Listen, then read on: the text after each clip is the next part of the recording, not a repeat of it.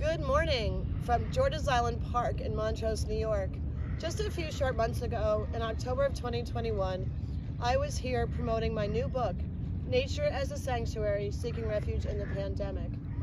It is now available on Amazon in paperback, and on April 22nd, 2022, the Kindle app will launch in full color. It's also available now, currently, to pre-order. I come down to George's Island Park almost every morning to view the river and to view the bald eagles that were here all winter. Now the bald eagles are gone, but it's still a lovely place to come down when it's quiet, to view nature. As you can see, we have one lone goose. I don't know where the rest of the geese are, but there's one lone goose.